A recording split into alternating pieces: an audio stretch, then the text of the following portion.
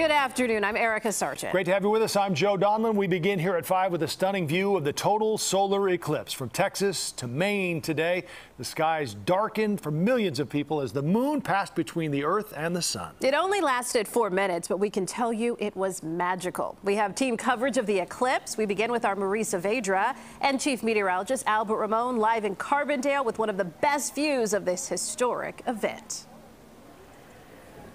Boy, it really was, and we got to share it with thousands of our new closest friends as we shared this pretty emotional, intense, inspiring, and exciting moment in the universe. It was interesting because it was a build-up as we started towards around the lunchtime hour and then accelerated.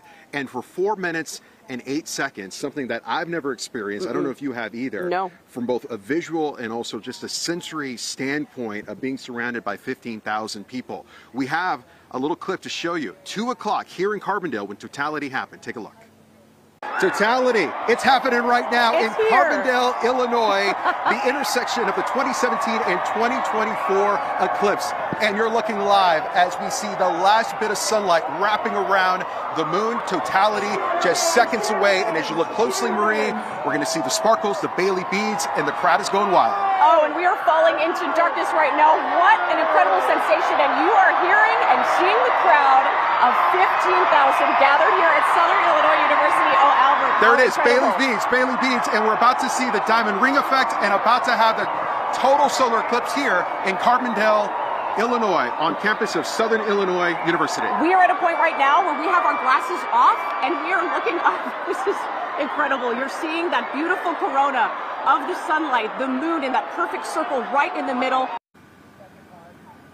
That was a snippet of our coverage during the 2 o'clock hour here on CBS 2. This is time-lapse from one of our photojournalists, part of our crew, Scott Placco, of what was happening also. An incredible shot. I mean, just unbelievable to be here to see it and to witness it with you and our friends here in Carbondale. Worth the journey, and we met a lot of Chicagoans and folks from the suburbs who made that trip.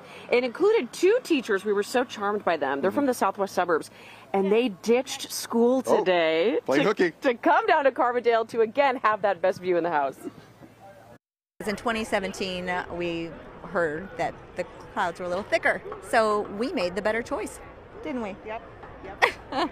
And I felt so small, you know, at first that's what I want to say, but also unity with the world. You know, really, we're all here experiencing this together, and it's an experience that we'll never probably have again. I just thought it was awesome. It was amazing. I just kept staring at it like, oh my gosh, that's just awesome. Like, just stunning, stunning. It was a good summation of the experience. I will also say we checked with the ladies. They did tell their principals, so we do believe they'll still be employed tomorrow or whenever they return to school.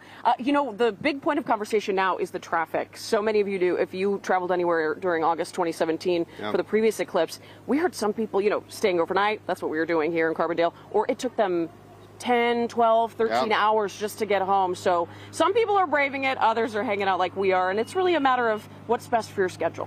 One thing I've noticed from talking from people that were from the Chicago area that traveled down here, they're waiting till tomorrow, as we are, because 2017 was a little bit of a traffic nightmare. I do want to say we lucked out weather-wise, not just across the state. Of course, you had a beautiful day in Chicago compared to yesterday, and we had a flawless day weather-wise. There was a couple of high, thin clouds, and overall, even the forecast in parts of Texas a lot better. They were really discouraged. They got lucky, yeah, with the cloud cover forecast. So there were millions upon millions of Americans that saw this eclipse today, perhaps because of where that line of totality went, with all the high population centers and everyone going to totality.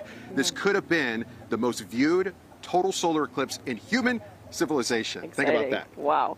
We want to send it back to another weather expert, Mary Kay, who, again, we can't say enough good things about the weather. Well, Mary Kay and the weather today. Mary Kay, we actually appreciated when we had totality because it cooled things off for us down here. And that had to be a surprising moment. I mean, wow, we've really enjoyed your coverage for it.